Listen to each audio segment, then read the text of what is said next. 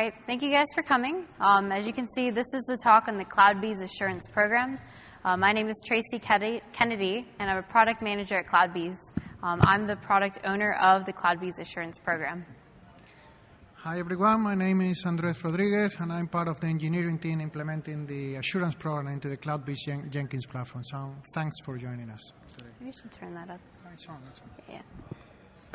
All right, so before we begin, I'm just going to give you some quick context for anyone here who's not necessarily familiar with Jenkins, just as a refresher, because there are some people at the conference here today who are beginners.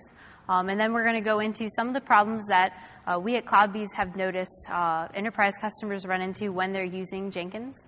And then we're going to give you guys an overview of what our solution is and a quick demo of it. So the context then, again, for anyone who's new to Jenkins, Jenkins is the #1 CI/CD platform. It has over 100,000 installations worldwide, over 6 million plugins installed across those installations, which is pretty significant. It has like an 80% market share today. And the reason for its popularity is really just the unique feature set that it offers today that most other tools in the space simply don't have. It's easy to install. You just run a Java war command. It's easy to configure, and it's also highly extensible. So the guy who created Jenkins is named Kosuke Kawaguchi. If you were here for the keynote on day one, you saw him on stage. He's a genius. He's also CloudBees' CTO. And when he created Jenkins, he had extensibility in mind. Everything in Jenkins is extensible or can be extended. You could offer extension points for the UI or for SCMs, et cetera. And that's what gives Jenkins all of its features. If there's not an extension for some special tool that you want to use, some closed source tool that you use internally, you can easily write an extension for it and write a plugin for that. And so that has led to the development from the community of a lot of new features, new integrations in the form of something called plugins. Okay, so as Tracy has explained, one of the great assets of Jenkins is its extensibility. When you have a running Jenkins instance, what you have is a Lego-like structure which is comprised of a component called the Jenkins core, which provides, as its name said, the core functionality for the system, and a set of plugins, many plugins, that collaborate between themselves to provide most of the user-facing functionality. This is great because, as Tracy has said, there is a great ecosystem of plugins that provide all kinds of functionality, and it's very easy to develop new plugins. But when you are deploying this kind of system in an enterprise context, sometimes just move it closer. There's a problem with having so much choice because at the end of the day, there is no, let's say, guide on which are the plugins that you should use to satisfy your very own use cases. Basically, there are many plugins. Most of them have different maturity levels, have different maintainers, different life cycles. And they interact with each other. So at some points, it's difficult to say, hey, I'm going to use this kind of project. I have this kind of job that I want to do. Which are the set of plugins that really provide the functionality which I need with a level of confidence that I demand? As said in the keynote yesterday, having so many plugins at some points may seem like a drawback because you don't know what to choose by themselves, no? So we have a very great ecosystem of plugins, but we have the challenge to choose which are the right ones we should use for our level of confidence, for our use cases in every case. But and this challenge grows even bigger because it's not only which plugins we have to use. As I said before, every plugin in your Jenkins instance can interact with each other. They have dependencies that are managed by the system, but also there are other kind of interaction that can happen. As I said before, every component has a different life cycle. The Jenkins core has a very predictable one. There's a weekly release every week. There's an LTS release every month with a change of LTS line every 3 months. However, in plugins, this is not the case. Some plugins has more or less regular releases. Some plugins have a great degree of activity for some period of time, then they get kind of stalled, and then they continue development and things like that. And as I said, in different evolutions of different components, the interaction among these components may be different.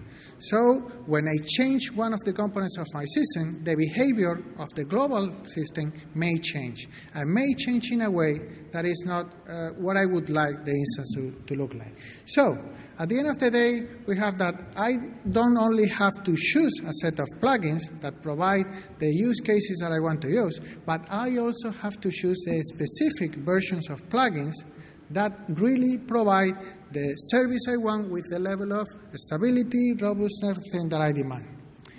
But the thing is that this may not be always possible in a simple way.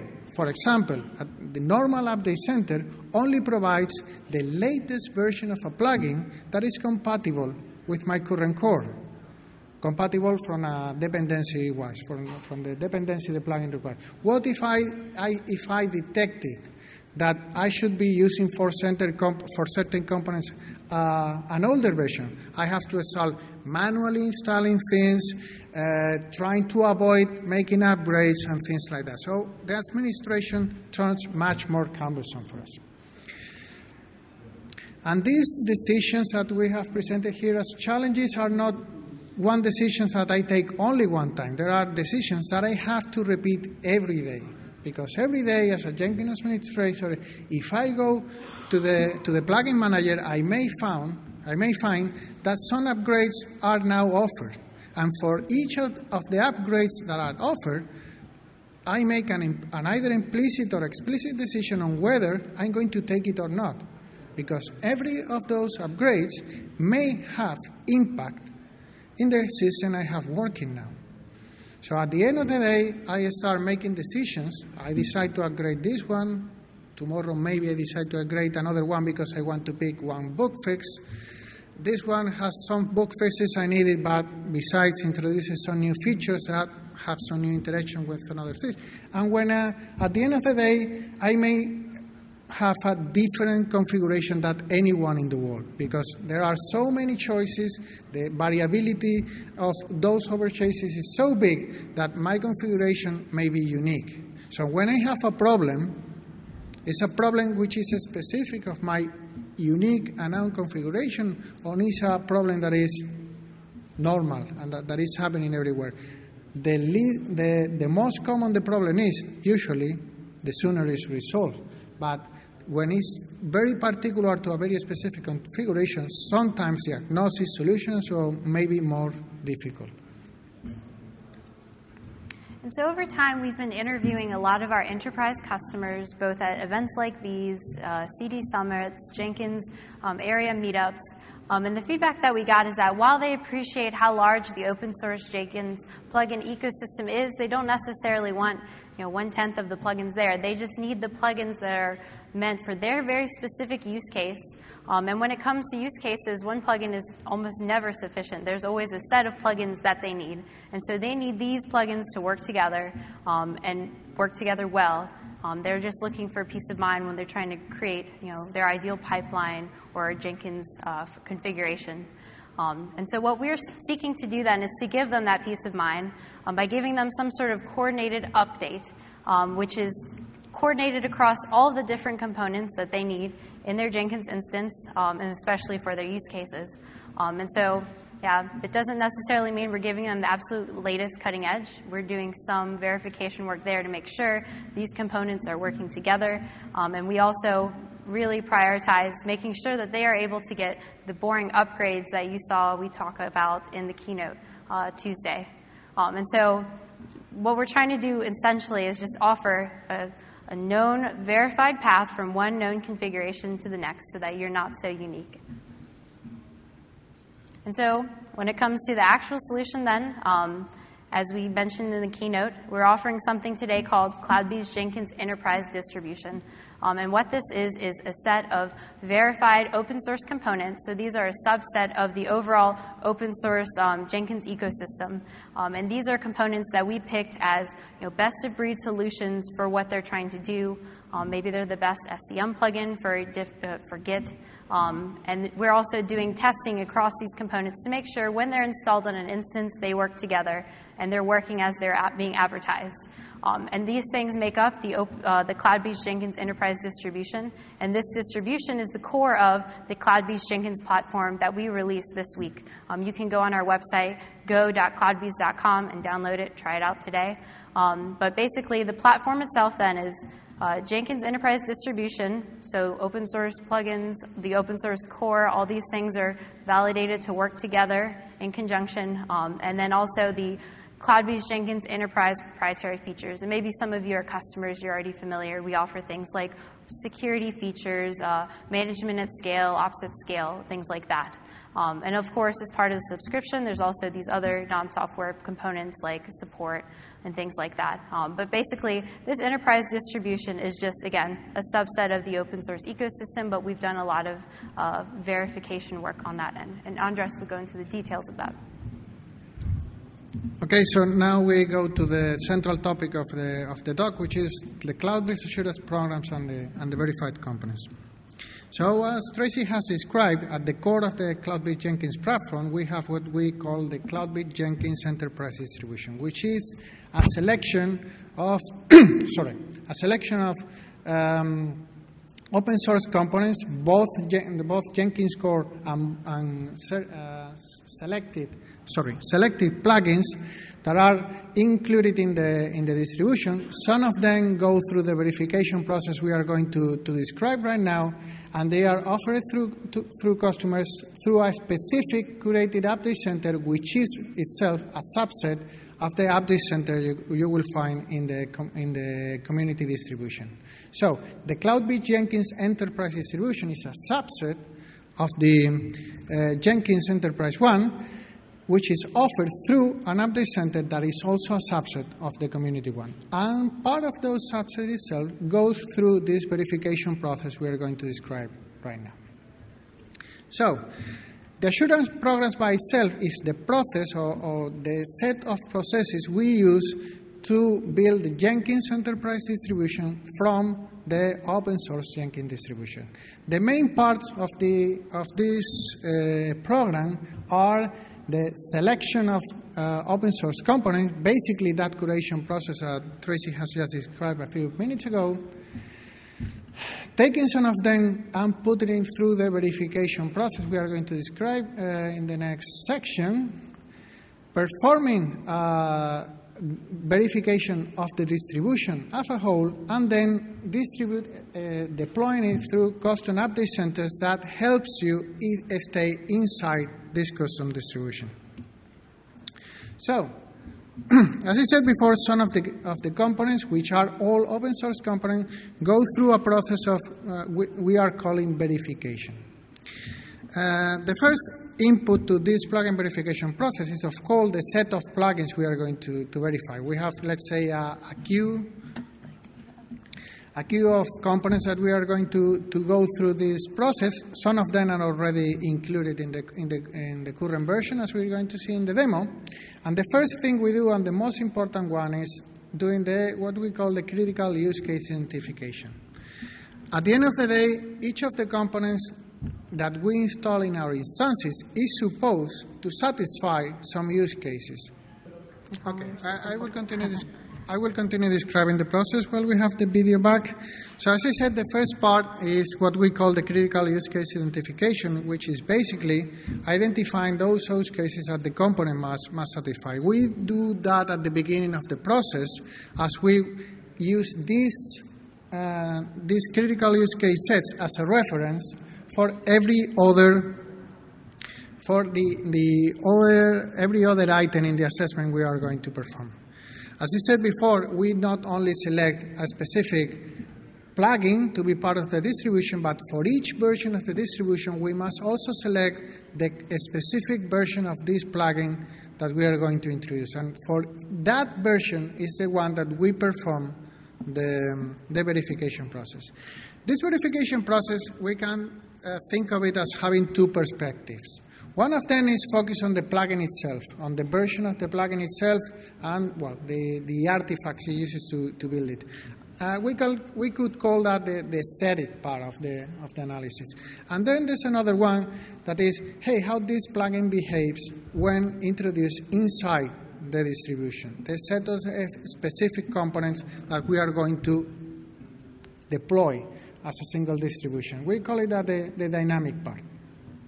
The thing is that even if we don't change a version of a plugin from a version of the distribution to the another, the static part of the analysis still applies, but we have to go again through the dynamic part because, as Tracy said, we want to provide boring upgrades. That means that we must guarantee that every version that we are deploying provides the same level of confidence.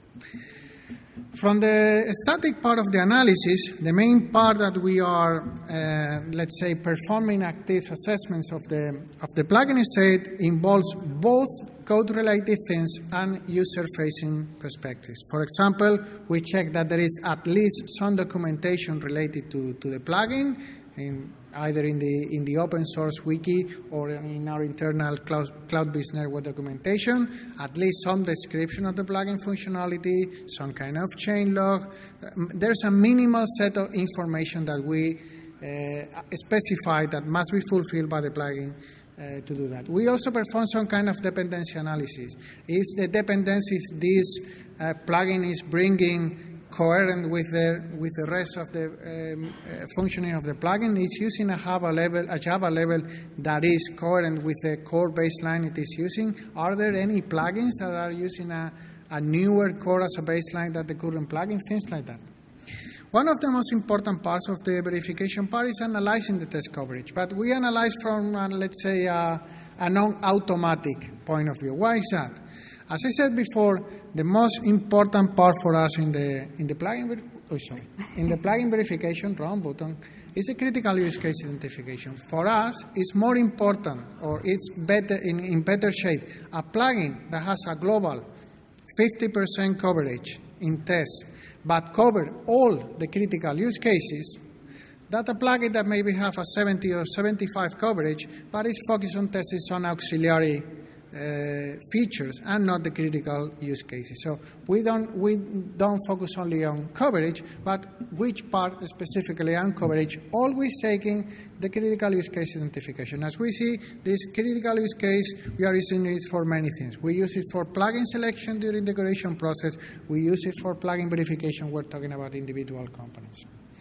We also demand that the plugins have some kind of QA tools integrated in the build, Java signature verification, static analysis, things like that. And they are consistently used in the build. And we also have a set of best practices. For example, there are some security issues that were fixed in specific versions of Jenkins. If the functionality of the plugin may be affected for them, it should be adopted.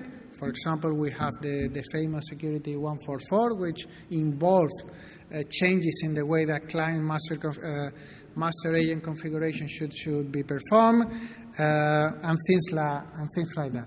That list of best practices is continuously growing. And other part that we do is that we go to the public, to the open source era, and we perform an evaluation of the current issues. And we see if some of them is a blocker for introduction of the plugin into the distribution. The important thing is that this is not only, let's say, a passive analysis from outside, from CloudBees side. If we find for any of the elements of the assessment that we perform that there are elements that should be improved so that the plugin fulfills the requirements for verification that we have established, we proactively perform these changes, contribute them back to the open source project, working with the maintainer of the component, and then pick the new version that includes all improvements for verification into the distribution. That's the static part. Then we have the dynamic part, the one we must do with each version of the distribution. We must ensure that the set of plugins taken as a set, better say the set of components, both core and the different plugins, work together as expected. We analyze, again, based on the critical use cases, the coverage of the acceptance tests that exist for those plugins. We also analyze the behavior with CJP-specific features, like the communication between Operations Center and client masters, which may be affected in subtle ways by different changes in different plugins. And of course, and something that is today more important than ever, as one of the goals we have with this program is having these seamless, boring upgrades and more frequent upgrades, is all the upgradability from one version to another. Besides, there are also other parts in the program, such as multi-platform testing and all that stuff.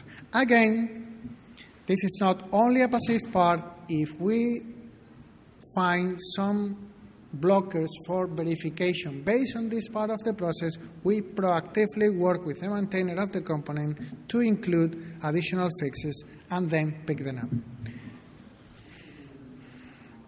So once we have this selection of plugins, when internally this selection of plugins and plugins version together with a specific core version, internally we call it the envelope, but that's not a name we are using externally, so it has been used in some sessions before, so that this is distributed in a specific update center that it is especially tailored for each version and each revision of the distribution.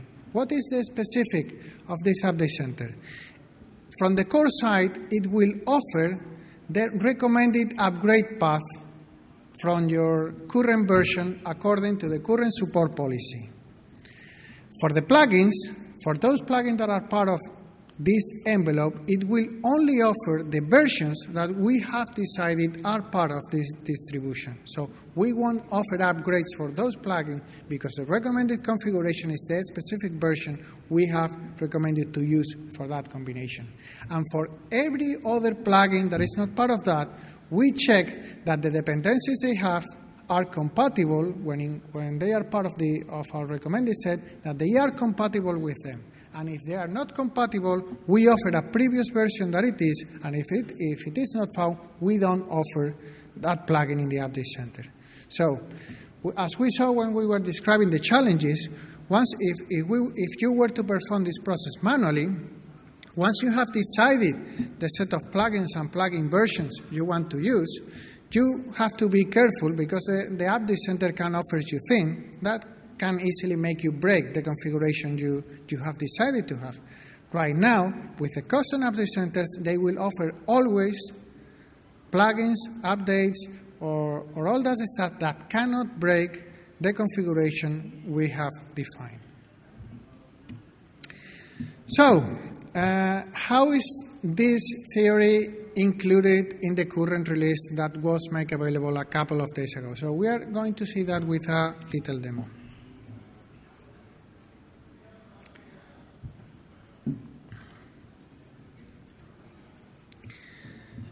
I'm going to start with an empty Jenkins home. I only have a license file, so that way I have an existing license and we don't have to go through all the licensing stuff in this demo. And I'm doing this initial installation. Well, the menu bar is not shown in the projector, but I'm doing it without a network connection because we are going to use this opportunity to also showcase a new functionality in CJP2.x, is that of the offline installer. In previous CJP version, every plugin that we bundle inside the artifact we provided was installed in the system whether we were going to use it or not. In CJP2, you choose the plugins you want to have in your distribution, in your installation, and all other plugins that are included in the distribution are just available to be installed. But those plugins you do not want are not installing the system and are not consuming resources, providing additional options, and maybe confusing some users. So, CGP 2.x is based on Jenkins 2, which has this story of being secured by default. So we have to provide an initial administrator password to start the setup wizard. This is the same setup wizard we see in Jenkins open source, but the list of plugins we see here is changed and tailored for the CGP distribution, that's the Jenkins Enterprise distribution plus the CGP components. In the wizard, all the plugins that are included are in one of three groups. There are plugins that are banned with the banner of verified. Let me use the pointer.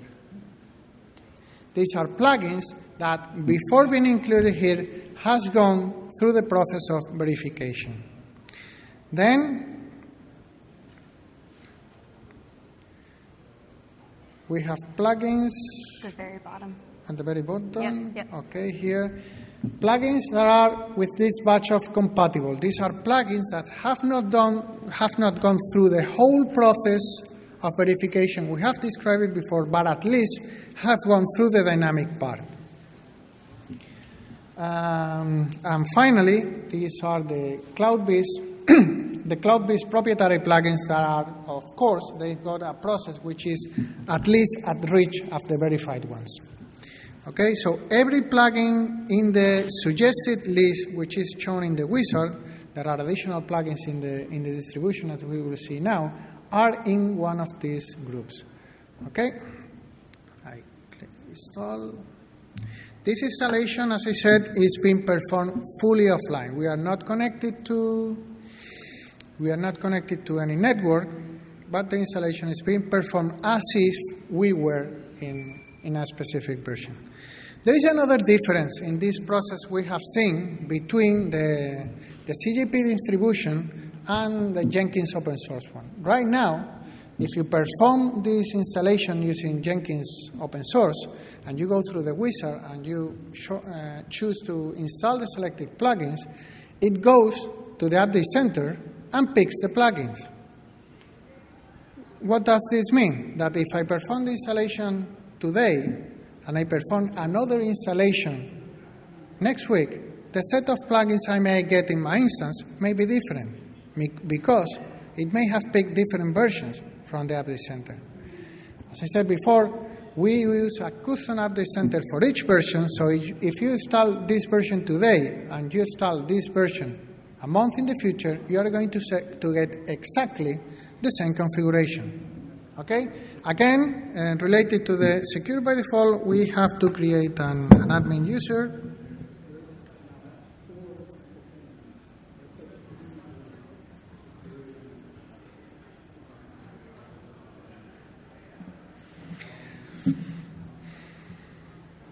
Okay, and now we have a fresh installation of CloudBees Jenkins Enterprise, which includes the CloudBees Jenkins Enterprise distribution. Okay. So, before going to the specific of the assurance program, just to complete this offline demo, let me go to Manage Plugins. There are no updates available, which is expected because we are offline and we cannot find any update. But we have many plugins available. These are plugins that were included in the artifact you downloaded to install the CJE, but they were not installed.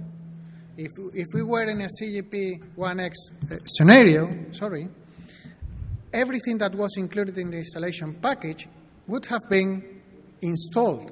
So you may have many options in the system that you didn't want. Now, even if you have an instance that is not connected to the internet, you have many plugins available, but they will only be installed when you demand them. Okay? Let me connect to a network right now.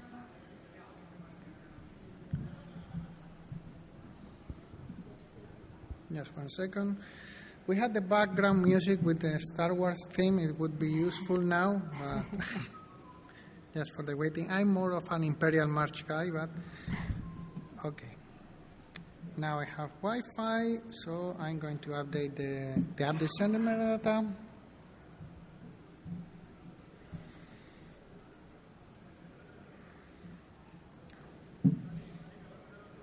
Okay, so right now I have much more plugins available because right now we are getting the full update center with the specifics I have described before. If there's any plugin in which the latest version would have a dependency that is incompatible with a set of plugins and versions we have defined, it is filtered out automatically.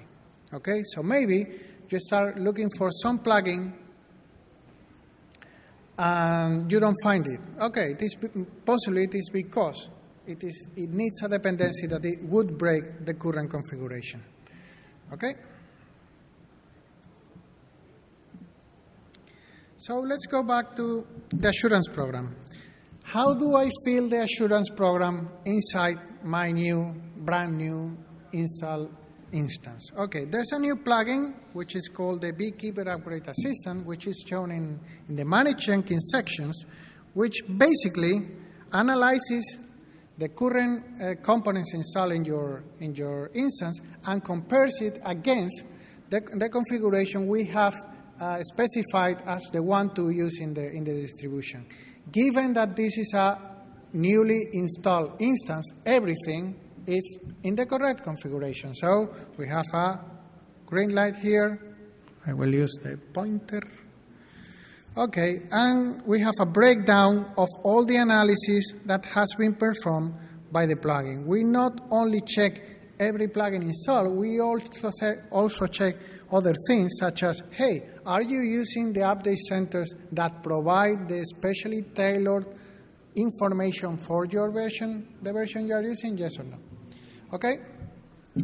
As I said before, right now we are making quite easy to get out of this situation. Why? Because we must think of these first releases as a kind of providing a smooth transition from how things work in CJP 1X to maybe a situation in the future in which we will want to keep you inside the distribution as much as possible. But we will provide a smooth transition to this way. So I can say, hey, I don't want anyone messing with my update center configuration. I want to be in the bleeding edge. I want to work as before. Okay, just say that you don't want to enroll here, and nothing happens. Everything is disabled.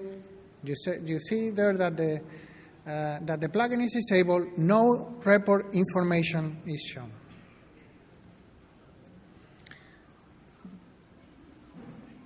If at this point I go back to the Manage Plugins page, I see that there are updates available.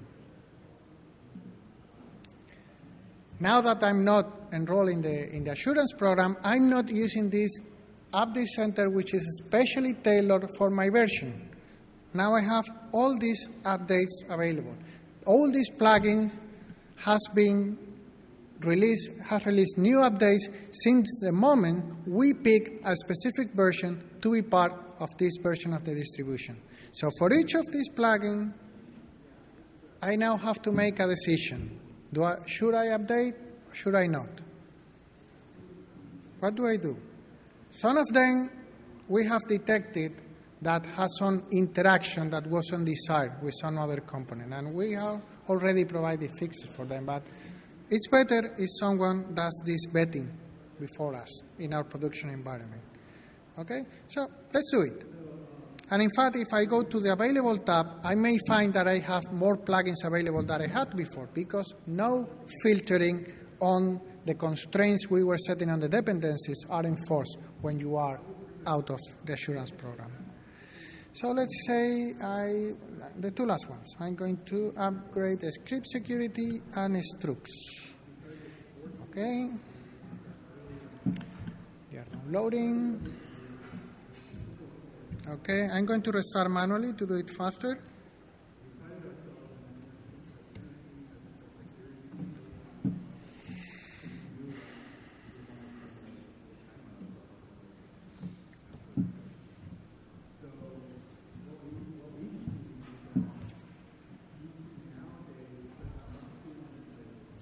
Now the background music would have been really useful, but we need to coordinate better with the stamps. Okay.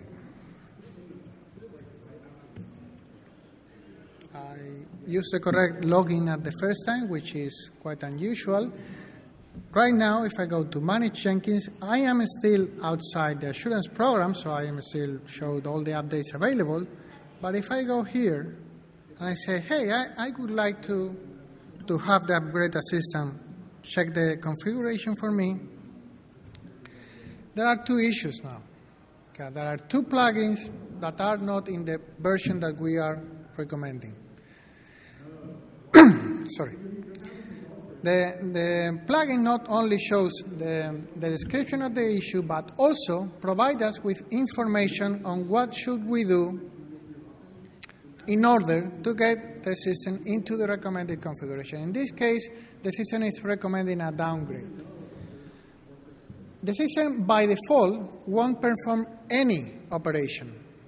By default, as I said before, we are trying to provide a smooth transition from the behavior in CGP1 to the new behavior we are going to be having in the CGP2 line. The system, by default, only provides information on what's happening in the system, but provides you with the option to automatically enforce whatever it can do. In this case, we can say, hey, I would like to let you perform automatic downgrades of plugins. Okay, downgrades are always much more dangerous than upgrades, but in this demo we have downgrades. As always, before performing a downgrade of anything, please perform a backup. Okay, this is just for demo purposes, so we are going to go with the downgrade. Given that when you perform a change in a running plugin, you always have to restart. So I'm doing this right now. As I said, no enforcement is performed by default. You have to opt in the kind of enforcement you want the Beekeeper Upgrade Assistant to do for you. And one thing that we have to make really clear is that this enforcement is always related to the current version you have installed. As I said before, the custom update center we have for every revision in the system will offer you the recommended upgrade path when new releases are available, depending on the current release you have and the current support policy.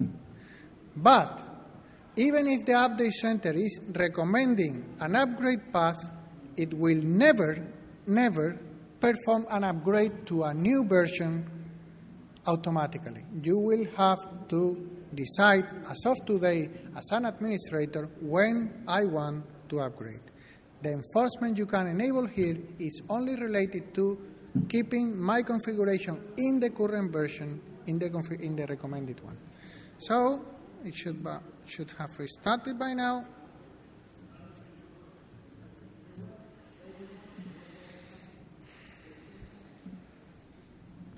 Two for two. And we are again in the recommended configuration. Okay? This is, I would say, the only visible feature or user-facing feature of the assurance program, but as we saw in the slides, most of the work related to the assurance program is done in the background. It's done in that plugin curation, that plugin verification that is done on some of those plugins. And this is just a reflect of the configuration we are recommending. But as I said, most of the work is, let's say, is invisible. And we want to make this as transparent as possible by just by deploying everything through an update center that only offers things that we are happy with regarding the distribution. There's a point with that. As I said before several times, we are providing kind of a smooth transition. So as of today, as of the current releases, The Update Center are not providing only plugins that are selected in the distribution. We are still offering everything, just performing the filtering that they don't pull any dependency that would break the current configuration. Okay, but that's the situation in the current version.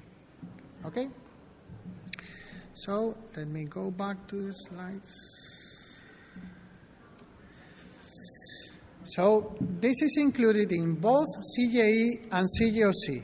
They have different recommended set of plugins, different recommended versions of plugins, but this management done by the Beekeeper Upgrade Assistant is what's available in Operations Center and in CJE. In the current version, we encourage you to try and provide feedback as soon as possible. We are really happy about all the improvements that were included in this new CGP version. The most visible change is the changing from Jenkins 2 core to Jenkins.2x core. There are possibly not many user-facing changes, but there are many improvements in the plumbing, so that we are sure that will provide a better experience. It includes simplified licensing, better Operations Center client master communication, and this kind of stuff that may not seem very, very easy to showcase in demos, but in the work, in day-to-day operation, it really pays off. So we really encourage you to try this new version, and we are really excited about it. Right, and the link that we're showing up there is so today we're only offering CJE distribution through CJP. It's the core of the platform. But in the future, we are thinking about breaking out as its own standalone product. So if you're not already a CloudBees customer, you're not already using the CloudBees Jenkins platform, we encourage you to go to that website, sign up for early access once we have that available. But it will be a few months. And there's other few goodies that we might be inviting you guys to try as well. So. And that's it. That's it. Thank you, guys. Everyone. And thank you for coming to Jenkins World. Yay.